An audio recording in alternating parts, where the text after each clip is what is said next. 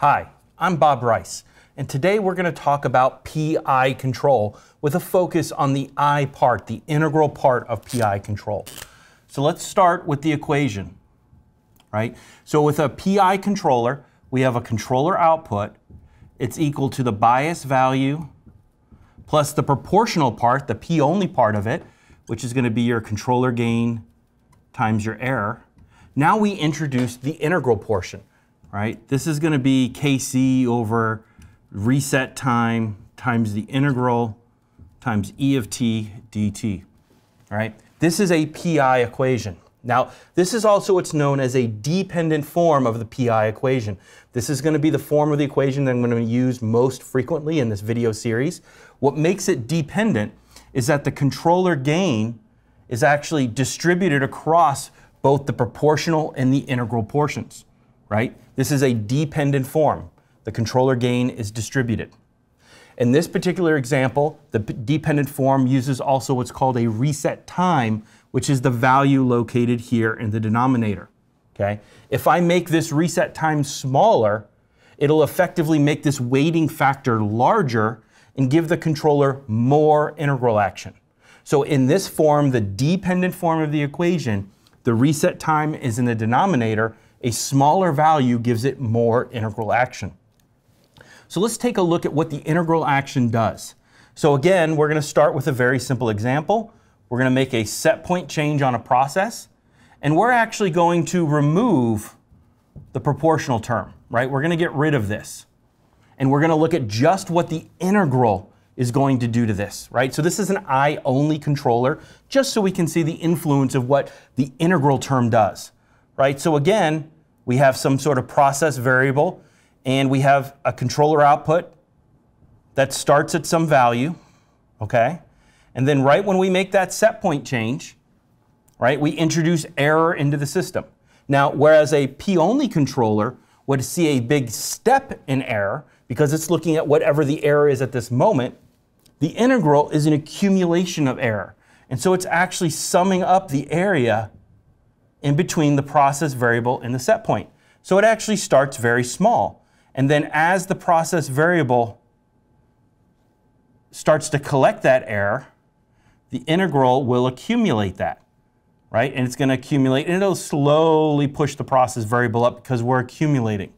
Now, notice I'm getting smaller and smaller amounts of error, and so the amount accumulating becomes smaller and smaller, right? And eventually I'm going to actually probably cross over, right? Because this integral is accumulating and going and going and going. It'll eventually slow down, but if I actually accumulate too much, it's going to overshoot and it'll kind of ramp back down again. And it'll come back down and it'll probably do something, maybe along the lines of that, right? Just as an example, right? Obviously, the value of the reset time will change how much it ramps. If I give my controller more integral action, which is a smaller reset time, you'll find that you'll accumulate your ramp that error a lot quicker, right? If you ramp this error a lot quicker, you're going to find your process variable is going to move quicker, but odds are you're going to overshoot more, right? And so you may end up with something that looks like this. If you don't integrate enough, you're going to find that the integral will accumulate very, very slowly, and the process variable may not do much at all. Okay? So the integral action is an accumulation of error. It builds based off of how much error you've accumulated over time. Now, how do you add this to the proportional term? All right? So if you remember from the last web series, we had a set point change, and we had a process variable that kind of responded like this, right, for a flow loop.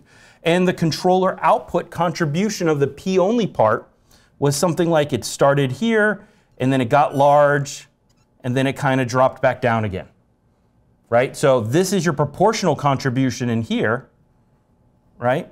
The integral is going to accumulate onto this, right? And so if this is the proportional contribution, the integral contribution is going to be something like this. It's going to accumulate, and then it's going to kind of stop accumulating.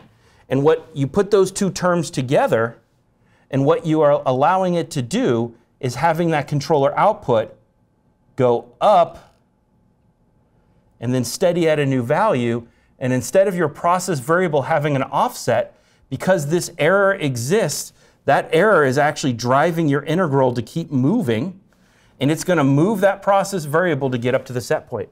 So the integral removes the offset that was caused from a P-only controller.